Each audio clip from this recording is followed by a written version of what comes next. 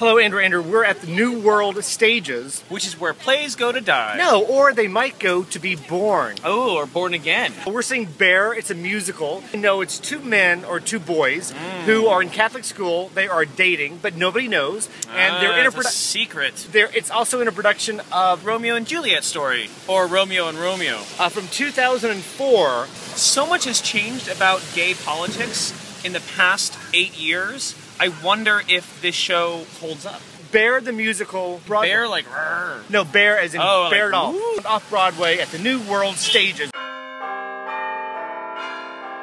Basically, story so far, boy meets boy, boy falls for boy, boys are Catholic, and they're a forbidden love. One of the boys is a jock, too, yeah. So he's got to keep up his image. It's a cookie-cutter cast of high school stereotypes. When it first started, I'm like, this takes place in a high school, and it feels like a high school production. I was not into it at all. But it really picked up with the love song. It really captures the dizziness of first true love. I've seen this in Rent. I've seen this in Spring Awakening. Very Renty. Spring Awakening, American Idiot. It's not necessarily breaking new ground, but they kind of do it well. They do it very well. Yeah. Now, first, you were saying politically a lot has changed since this first debuted, and it has, except the Catholic Church has not changed. Yes. So that's where we had the relevance here. I feel as though, for the most part, this is a very funny script, cleverly written play, wrapped inside a somewhat mediocre musical. It deals with very serious issues. When it really succeeds is when it's funny and camp, and there is a number that will blow your mind.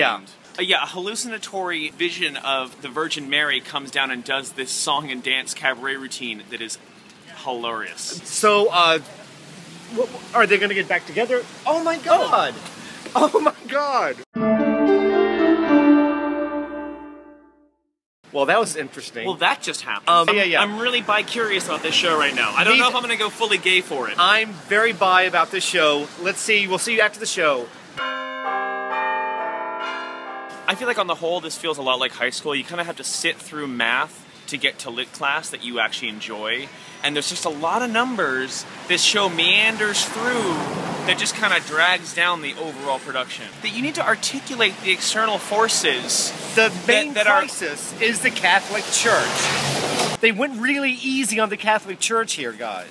Speaking of going easy on the Catholic Church, Father Mike, played by Gerald E. Solomon, is about as intimidating as a bowl of green Jell-O. Not only is he not intimidating, but he also is not reverential. But who was great was the nun. Oh my God. Sister Joan, played by Missy Pyle, killed it. Yeah. She's possibly the best thing in the show. Yeah, Taylor Trench did a great job. The entire cast did. Jason was good too. There are musical phrases that sounded as though they'd been lifted straight out of Rent and then changed just enough to not be Rent. However, that being said, all those criticisms, there has some excellent moments, and it's a very solid yellow light as far as I'm concerned. I'm saying green light. You know what? Kids need to see the show, and it's a message that people still need to hear.